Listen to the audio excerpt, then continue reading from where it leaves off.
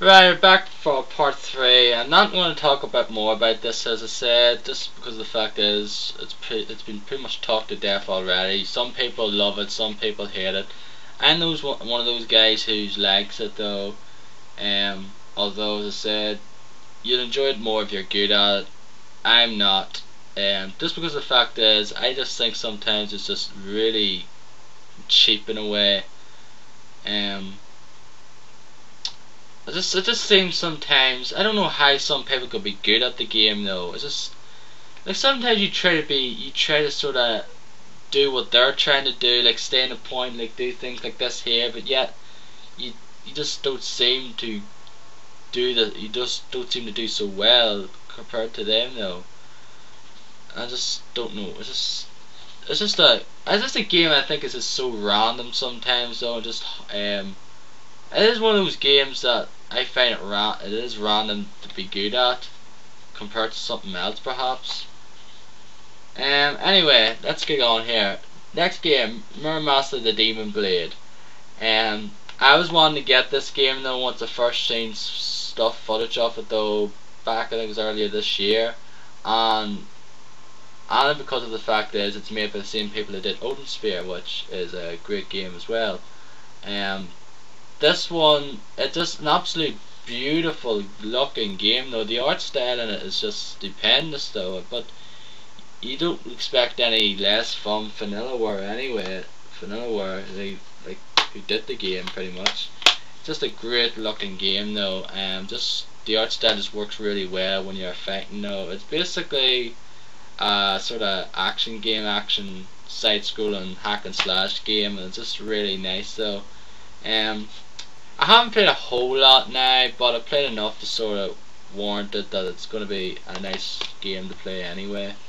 Like I pretty much just played like the first sort of area and like a bit of the second area, which is like in this like sort of village place with these like different like huts pretty much. Dead Space Extraction. This is the game I got along with House of the Dead Overkill for the buy one get one free.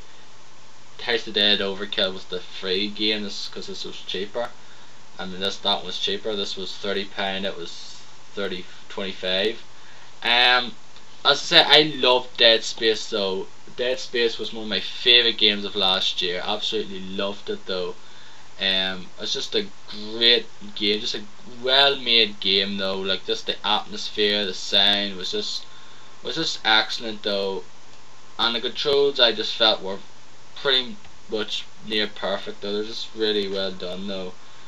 And I just felt that's the game in the way it controls Resident Evil 5 should have been though. Because playing that and then playing Resident Evil 5, you just want to do certain things that game does, but Resident Evil 5, because to me Resident Evil 5 is, it's just basically 4. There's nothing different to it. It's just 4 but set in a different location. That's pretty much it. It just plays the exact same way, so it does. You just have the co-op thing. That's pretty much what's new to it. But other than that, it just plays it pretty much the same way as 4. And yet that's the game that, and that game was like 4 years old.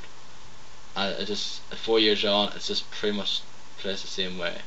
But then again, you can say the same things about certain things like Zelda. It pretty much plays the same. And yeah, you can have that argument. I'm not going to go into it there, but that's pretty much what it is. This is basically like, it's just an on rails shooter, so it is. And again, played a bit of it, enjoyed it. Going to play more of it sometime. As I say, I play way too many games. Second wiki, quest for Bobro's treasure. Seen it there for £13 for pre-owned. I want to get it though. I rented it a good while back though, and therefore I just got the warrant to purchase then, and just want to find it when I can get it, and I found it there for cheap, and I got it. As I said, I haven't played it though yet though, since I got it though, but I played it back and when I rented it out first and enjoyed it though for the most part anyway. So that's pretty much all I have to say about it now. And finally, another Wii game. I got a lot of Wii games, which is surprising though because it's usually a lot of 360 games I get, but I actually got Wii games for once. And finally, you got new Super Mario Brothers Wii for the Wii. The most original title ever. Not. Played the first world, and that was like a few weeks ago, and I haven't really touched it since, pretty much. It's a good game though, but a lot of people say it's better if you're playing with different people playing the multiplayer, because it's just so zany and crazy, just being all over the show pretty much. But I don't have any people to talk. I don't have any people sort of to play with around here, so I'm pretty much on my own. But it's still a great game to play on your own. It's just basically new Super Mario Brothers on the DS, but just with new levels and that. That's pretty much what there is. That's at the end of the day. It's a nice game. Just classic old school Mario platforming greatness. There you go. That is pretty much all I have to talk about in terms of pickups.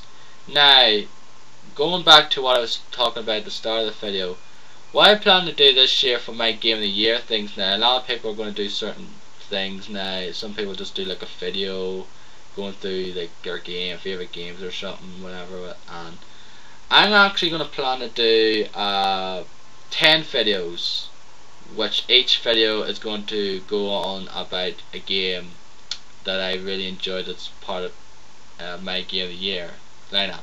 So basically there's going to be 10 games up for my Game of the Year, and I said it's going to be each video a game's going to get their own video, and basically I'm going to talk about the game, show footage, etc. Basically talk about the game, like maybe like the plot or whatever, premise, things like that, gameplay, and sort of basically why I think it's great and why it's on my list, why it's up for my Game of the Year, and pretty much. And